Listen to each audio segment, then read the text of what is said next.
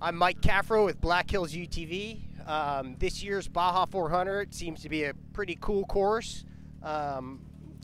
There's some rain that came through early in the week, so it kind of made it a little rougher and a little more challenging. So we're looking forward to that. Our goal for this race is to get through cleanly, get a good solid finish. We're leading points right now. We want to remain leading points and be up front for when we hit the Baja 1000.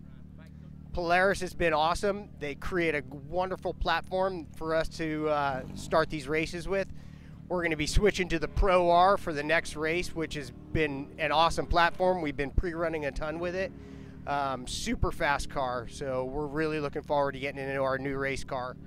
Down here has been so cool with everybody just, you know, cheering us on the whole way. I'm sure we're going to have a ton of fans out on the course, so we're really looking forward to giving them a show.